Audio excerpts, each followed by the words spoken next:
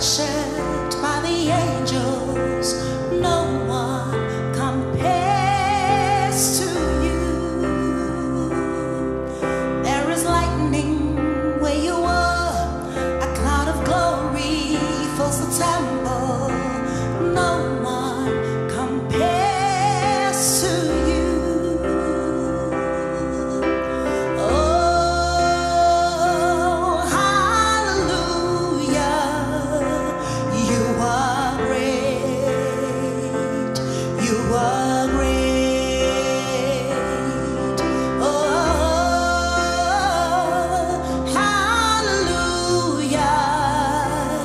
You are great, God. You are great. You are seated on your throne, and you're worshipped by the angels. No one compares to you. There is lightning where you are, a cloud of glory fills the temple. No one compares to you. Singing, oh, hallelujah. You are great. You are great. Oh, hallelujah. You are great.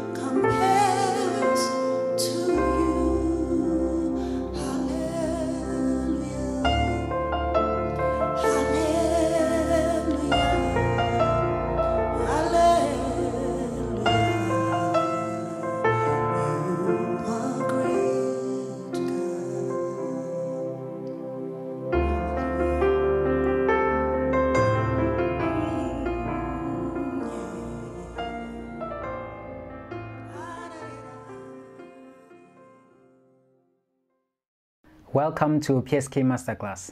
My name is Matei. As you have seen by the previous music video, our guest today is Swazi Dlamini, commonly known to many by the name Thee Swazi. She started her music career very early in life, where most of us knew her from Joyous Celebration, where she started as a backup singer. Her music career, in a nutshell, is a beautiful mystery filled with many awards, and it's revealed in the description box below. Without wasting any more time, ladies and gentlemen, please welcome Swazi Dlamini.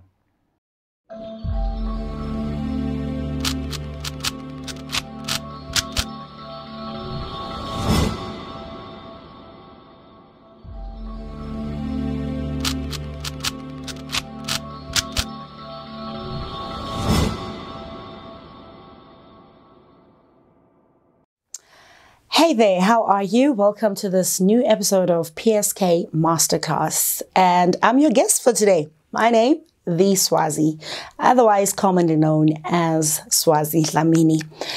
Most of you know me as a singer, some of you jazz, most of you gospel. So today we're going to talk about all things worship leader, all things gospel artist, all things even female vocalist. So I have been getting a question in all of my, when did I start singing? I started with Joyous Celebration at the age of 18. I'm now 42. So that's like what? My maths is not really good. That is, I think 24 years. In all the 24 years that I've been singing, I've been getting a common question from up and coming musicians. So Swazi, how do I start? Especially female gospel artists. This is how I started. I went to an audition, Joyous Celebration audition, and I think I was 18. And I started touring with them from Joyous 2, 3, 4, and 5. As I was doing that, I was getting the much needed experience of vocal training, vocal coaching under the mentorship and the guidance of the likes of Mthunzi Namba, Jabu Hlongwane, Lindelani Mkhize. I had actually worked with Mthunzi Namba earlier on from the age of 13 with his group that he was doing church ministry with. And I was also then at KwaMashu Christian Center, a member of a girl group called God's Instruments. So my starting to sing professionally, though not mainstream, happened from the age that I was 13. So now already that tells you that there's been a lot of background or a lot of foundational work behind who I am today. So post my being in Joyous Celebration, I started being a backup singer for many jazz artists, including my darling late mom-in-law, Sibongile Khumalo. I've also worked with the likes of Hugh Masekela. At some point, I backed Umambusi Mhlongo, then transitioned to backing the Judith Sepumas, the Gloria Bosmans, the Ernie Smith. I can count, it's a lot. But that for me then speaks to an institution of training. So I didn't just wake up one day and decide that I want to be a lead singer or I want to have my own album. I knew that God had that purpose for me. And I knew that that is where I was headed. But there were steps that I took into becoming who you now know as Swazi Dlamini. As a backing singer, I got a wealth of information. You know, you learn discipline. I always say that being a backing singer is one of the most phenomenal trainings that you can ever have. If you look today at people like Abo Sis Margaret Motsache, Abo Gift Vilagazi, Nokanya Dlamini, you know, sonke lesa schemes, the family factory that was in the then Joyous Celebration. Some of them might not be having frontline solo careers, but they're able to sustain themselves in the industry. There's stability, there's growth. They're not just focused on being on a CD cover or being a leader of a band, but some of them do theater work. They do various things. They are multi-faceted as artists, because that is what that institution of being a backing singer gives you. It gives you discipline. It broadens your spectrum of what you can do as a singer. It's not just about you just want to be in front and you just want to be the one giving direction, but sometimes you learn so much more from just being behind the scenes, being an anchor to somebody who is in front, and just observing and saying, okay, that one I will do for my later projects, or that one, you know, is something that I can take home with me. So never ever, firstly, despise being a backup singer if you are trying to actually build towards being a solo. Being a backing singer or a backup singer also helps you immensely with understanding harmony and inversions. You are on top of your game. I found that, you know, in my journey and experiencing other lead singers as well, who maybe just budded out of nowhere and they were just thrown into the front line, they struggle more with understanding the basic concept of harmony, keys, etc. They just know how to lead. They don't know how to become part of an ensemble. For me, I feel like I am who I am today because I understand the respect that you need to have, not only for the person in front of you, but even for the band. You can be leading a song, but if you are not aware of your accompaniment, you can actually just throw the whole thing out because you are only thinking, I'm here, I'm ready to impress, etc., etc., and you are not taking into account the fact that you are with a full ensemble that is there to accompany you. That is number one for me. So yeah, number two, understanding your vision, who you are. We are not all the same. We don't all sing the same music. We don't all excel on the same styles of music. Most people prefer me doing jazz. That's because I grew up listening to jazz. My dad used to play jazz all the time in the house. And even when I went to Natal Technican then, now I think it's called DUT, I think. I studied jazz and light music. And so I have a basic background of, you know, what happens in that art form or in that style of expression.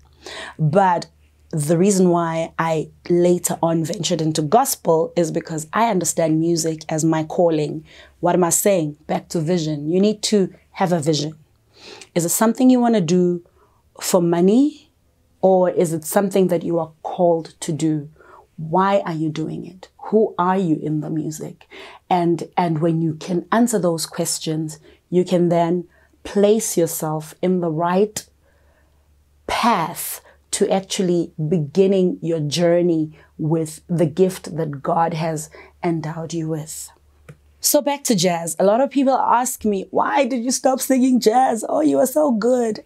You know what it is? It's exactly what I've just said. My calling.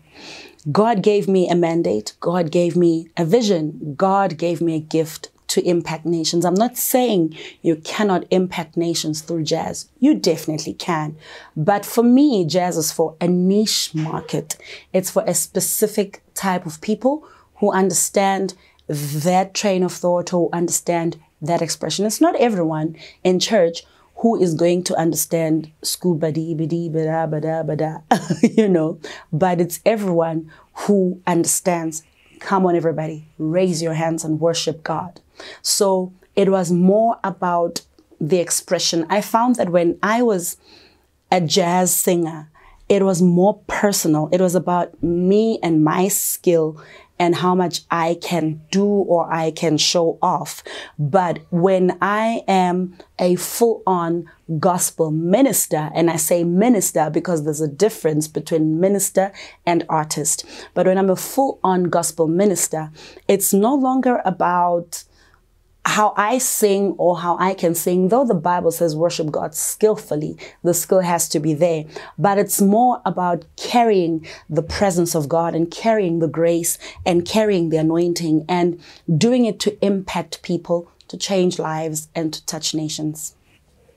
Now, earlier on, I mentioned that there's a difference between being a gospel artist and a minister. A gospel artist is someone who literally, I believe, is like a kwaito artist or a jazz artist or a whatever genre.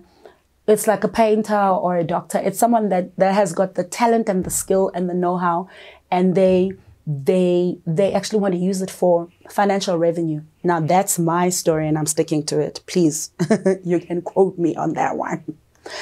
You're an artist. It's an art form. You're a gospel artist. You just prefer gospel music. Now, I just mentioned that there's a difference between a gospel artist and a gospel minister.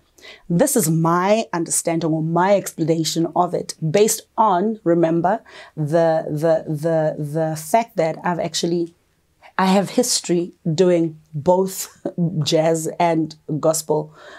So a gospel artist for me is someone who is the same as an amapiano artist or the same as a kwaito artist. It's just that they prefer the expression of religious music. They're an artist. It's for money. They have no obligations to live a life that is required of a gospel minister. A gospel minister is someone who has an understanding of the fact that you are not just singing gospel because people cry when you sing gospel music, but you sing gospel to minister to people.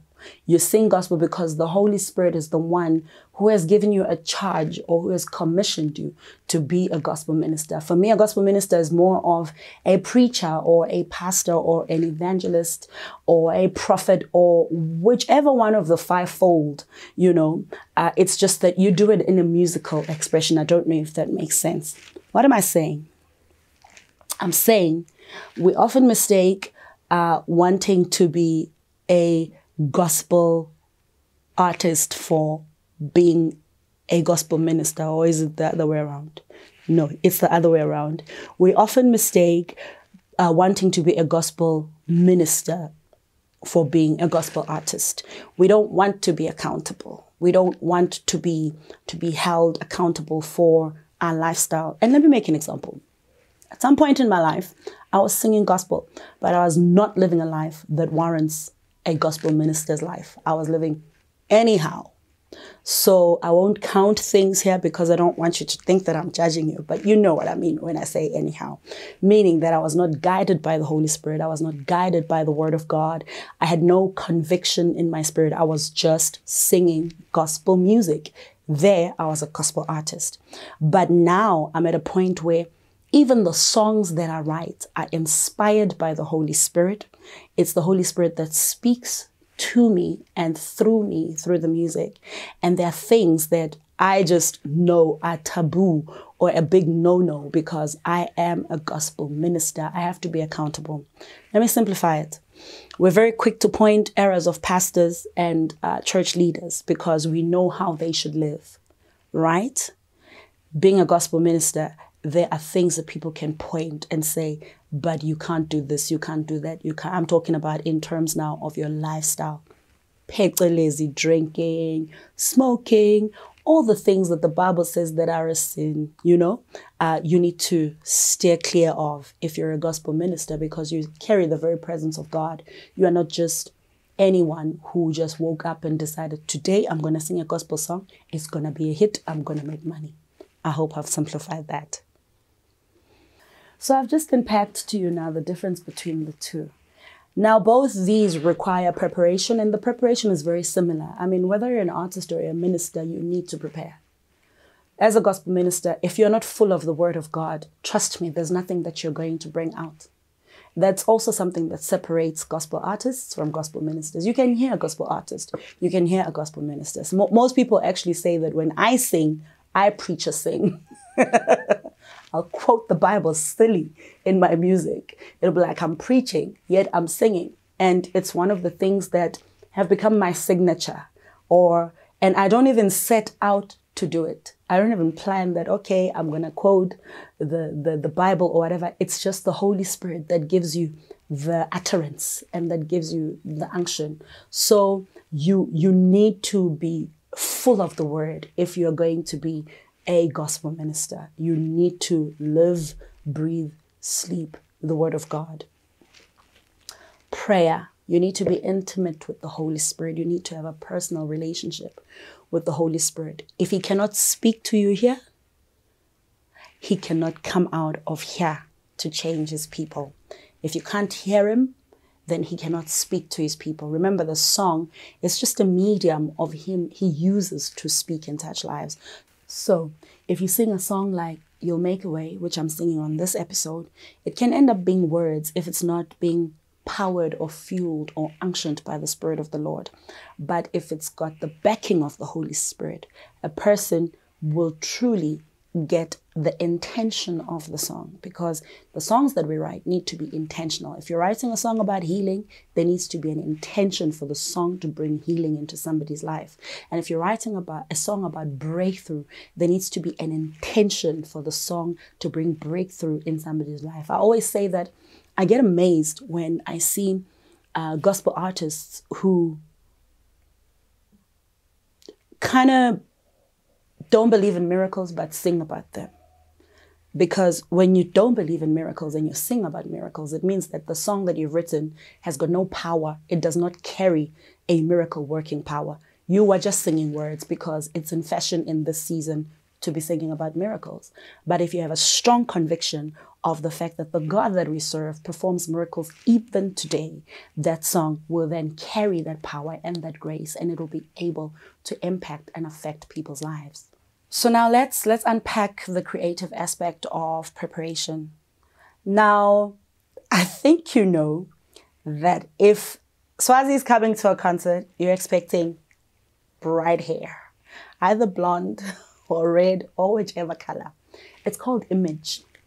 As an artist, you need to be very clear, especially a gospel artist, about the image that you are portraying. Now, I've come under fire for my hair. And, remember that thing that I said before, that you must have the Holy Spirit? The Holy Spirit is cool with my hair. So if he's cool, I know that I'm fine. But what am I saying? You need to have an idea of who you are and who you are ministering to, and then you will package yourself in the right way. Maybe let me explain why sometimes I come across as not necessarily conservative as a gospel minister, and I'm a bit on the extreme, side of things. I'm called not for people in the church. I'm called for people outside of the church. I want someone who is able to wild out in their lives, to be able to look at me and say, oh, I can identify with her. Sometimes as Christians, we become all prim and proper and not accommodative. Someone said to me, a woman of God should not be coloring her hair. I was like, so what should a woman of God be doing? Really, if we had to be primitive and live according to what the Bible said, then we shouldn't be piercing our ears. We should not be wearing pants. There are so many things that we should, in fact, as women, we should probably not even be preaching according to the norms. But now you need to know who you are called to so that you can package yourself properly, so that you can reach the right people. I'm fun-loving, I'm easygoing, and I am not the King James Version type of Christian. I'm more the Message Bible kind of Christian. So I'm trying to reach a common person in the street.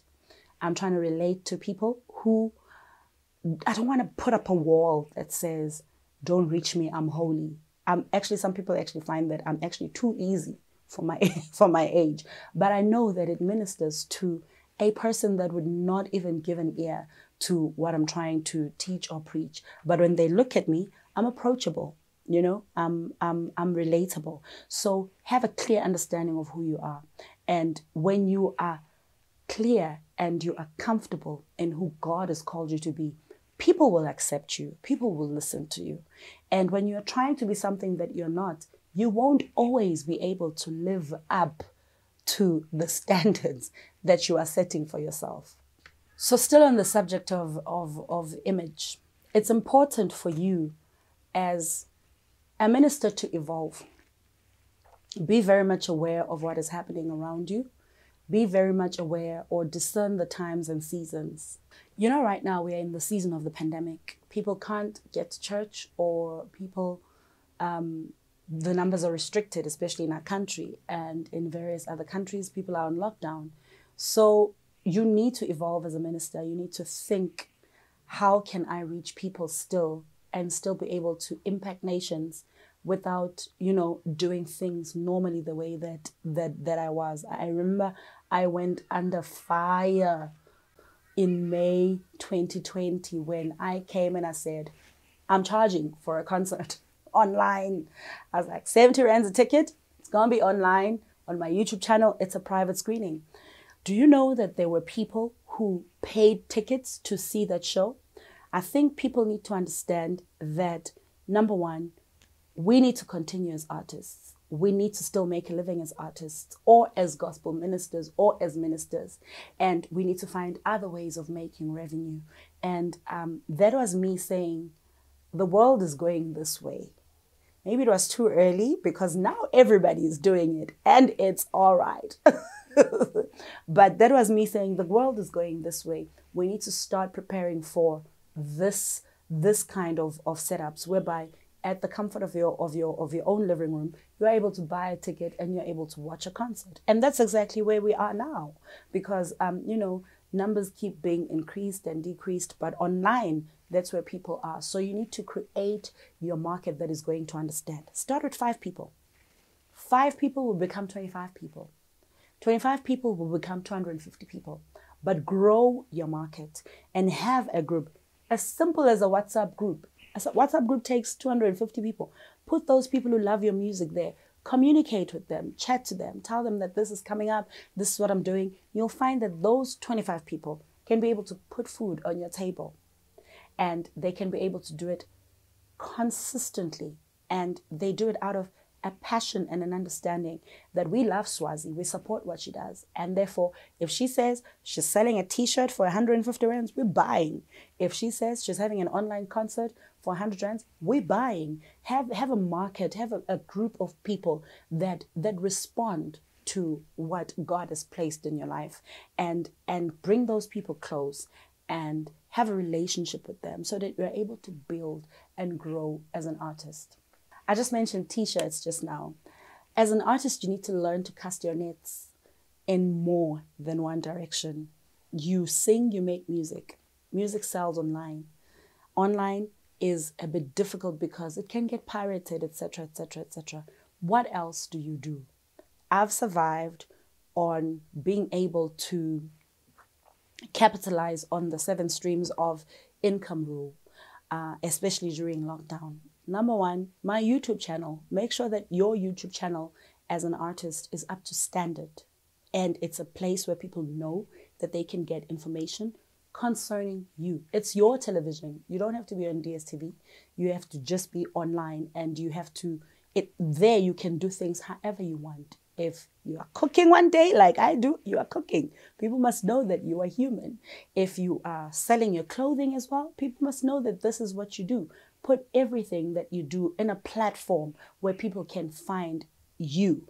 People tend to feel like they know you better when you let them into other spaces in your life that you do. All right, let's talk music. Let's talk musicality. When you're a singer, you need to find an MD, music director, that understands you. One that you can irritate and bug and do all sorts of things to. I have 2 such people. Number one, my husband. My husband, you know, anything that is related to my craft, I sort of dump on him and say, this is what I need. And he just has to make it a reality, right? And then Lungelo Ngobo, someone that I call and I say, I've got this song. Can we work it out? How does it sound? Can we bring it? Can we make it contemporary? No, I need this feel. You know, you need to understand who you are, your sound. There are things that I can't do. I've got limitations as a singer. There are things that I can do. and on my strengths, that's where I capitalize. Number one, I know this is not a number one. I've had so many number ones. The importance of understanding your voice and the keys that you sing in, so that you don't sound like someone is you every time that you sing. So on my songs, like I'll just run you through my songs. I will never ever sing "You Are Great" if it's not on the key of F. That's the key. And I'm sticking to it. If I sing it on any other key, it's going to sound like something else. "You'll Make a Way" on B. A semitone lower, yebo. A semitone higher, no. You need to understand your keys. If I'm singing "Give You All the Glory," I know it's on D. Actually, I've been told that most of the time, when I just open my mouth and sing a cappella, chances are I will sing on D, which means what? That's my key, except for a few odd songs here and there, most of my music. I don't advise singing on the same key all the time. Try and take it a tone lower, a semitone higher, because when you now do all your songs on the same key, it sounds like one very long song that does not end. There is no color. So you need to have a relationship. And then I used to play piano. Guys, I used to play piano a little bit when I was at, what was it? Natal Technical, now DUT. So for me, I understand, okay, from C to C, and then this is where I am. Just those small things. What am I saying? It's important to have, they used to call it keyboard technique back then. It's so important for you to understand, Nje, the white notes, C, D, E, F, G, the black notes. It's now when you have the sharps and the flats, etc., etc. Now I'm just showing off, right? So as a singer, it's important to know, just from middle C to the higher octave, what's going on, so that you can be able to communicate. But these guys that play for us, the cats, they went to school, and I find that most singers, or let me not generalize and say most singers don't actually bother themselves enough with knowing the theoretical aspect of music. It's very important for you. It will help you not look like Losisokulayo, but you will look like you know what you are doing. So we're speaking about song selection now. Most of my songs, I'm actually at a disadvantage, maybe an advantage, of the fact that all my songs, if not 99.9999% of my songs, I get from the Holy Spirit. I don't sit down and say, now I'm going to write a song about this, but they just get deposited in my spirit. So how do I pick my songs? Post having written or post having received the songs. If you're having a concert, put the songs that people know. You don't want to frustrate yourself. You want people to sing along to what you're doing. You want people to go with you to a place. So I always say that a song like "You Are Great" for me is a firecracker. I'll always put that song first on the list because I know it's boom, people will know it, and that song carries a grace of its own. Like when you sing that song, it just goes right up. So you start hard, ne? And then it's almost like when you are doing a set list or when I'm doing a set list for a concert, I want to start there, and then I want to come down with it and then shoot up again, So the graph has to, of course, it doesn't have to dip a lot, but you start high and then you just tone it down a little bit and then you pick it up again. Let's just say a concert has given you 45 minutes. 45 minutes is about 7 songs. In that 7 songs, you would find that I would first identify which ones are the songs that people know. Put those songs at the beginning and at the end. Whatever new music I'm presenting, put it somewhere in the middle, because people have been listening to something that they're familiar with in the beginning, and then when you bring in something new, it's like already there with you, you've got them. And then at the end, you just pick it up and they're like, that's my jam. You know how people are. Even if it's a gospel concert, you do the same. A concert is a concert. When it comes to ministry, though, you are in a church situation, you need to hear from the Holy Spirit.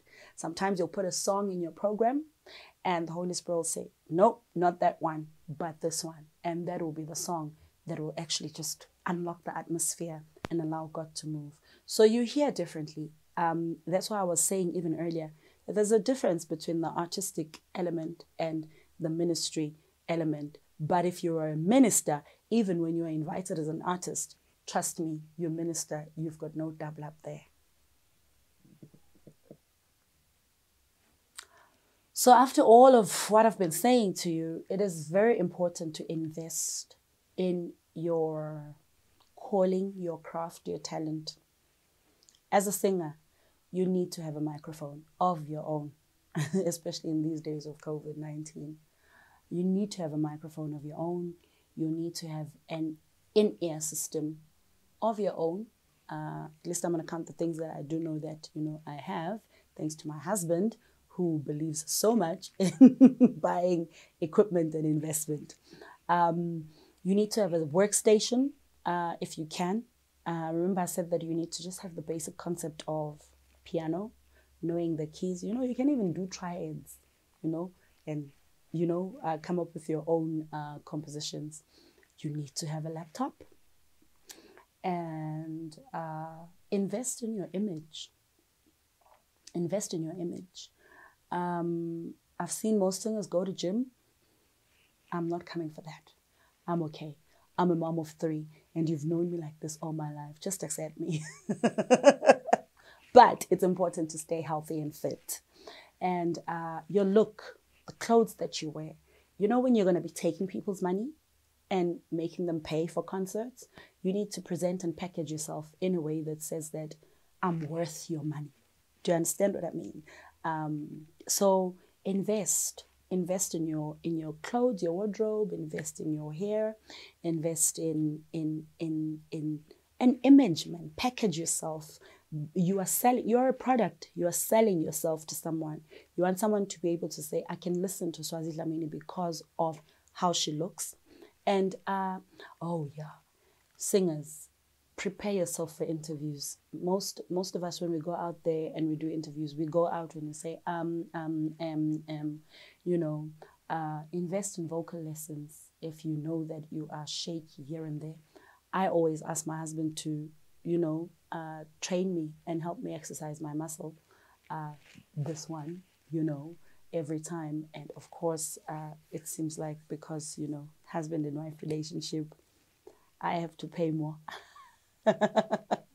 So invest in vocal classes, whatever. Research.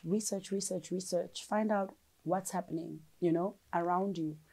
How people are doing concerts now. Come up with nice concepts. Don't just invest in your craft. Invest. Don't just, my biggest splurge so far has been the Alabaster DVD, where I was like, everyone is recording DVDs, but I want to do something nice and something me, something exceptional, something Thee Swazi. And I went and I did 3 stages in one night. It was like practically having 3 concerts. For me, that was, if I put myself out there, let me put myself properly. Let people know that, this is how she thinks of herself. So you must have a clear understanding of who you are and how you want to do things. So invest. I know that, we just want to make money, but when we make it, let's put it back into our craft so that the revenues people go for what they think is wow all the time. So after having said all of that, I want to thank my host, Pastor Katu, for having me on PsK Masterclass today.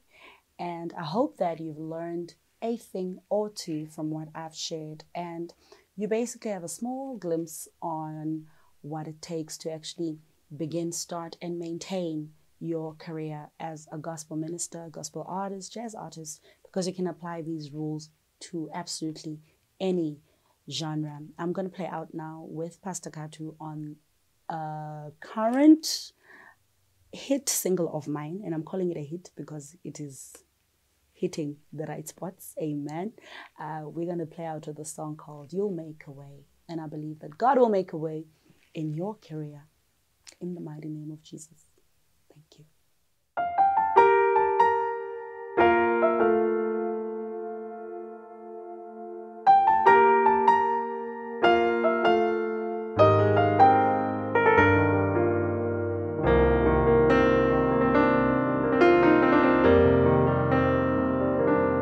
You'll split the seas, you'll move the mountains, you'll quench the fire for my sake. As floods surround me, winds blow for me, you'll calm the storm, God, for my sake. One more time. You'll split the seas, you'll move the mountains, you'll quench the fire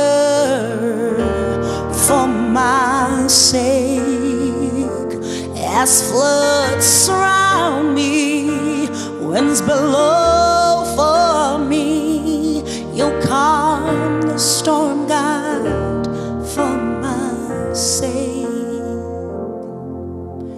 You make a way where there's no way, God. You'll make a way, God. You make a way where there's no way, God. You'll make a way, God. You make a way where there's no way. You make a way, God.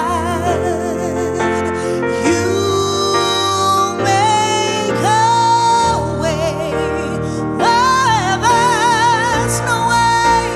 You make a way. I believe and I know that you're doing it. I believe and I know that you're doing it, God. I believe and I know that you're doing it. You put out the fire and I'll come out alive. I believe and I know that you're doing it.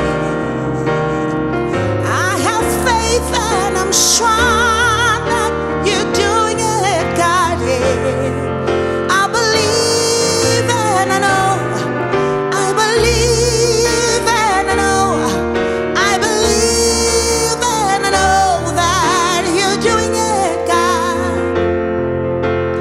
You make a way where there was sickness, God. I know you'll bring healing, and you make a way in place of poverty. I know you will bring a blessing, God. You make a way out of depression. You will bring completion, God. I prophesy that every story is changing, cause you're a way making God. I prophesy that every story is changing, cause you're a way making God.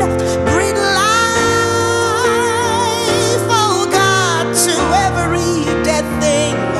Breathe life, oh God, to every dry bone. Dry bones come together and begin to live, cause the way maker is here, the miracle worker is here. Oh, you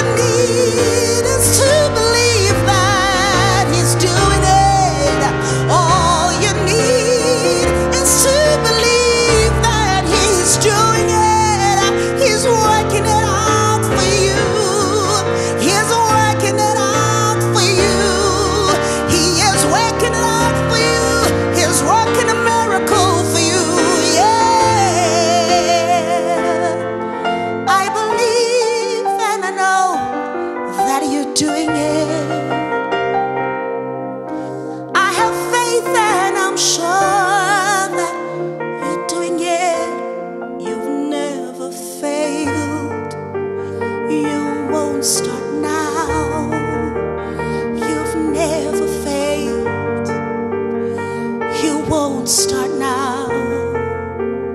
You've never lost a battle, God. You won't start now.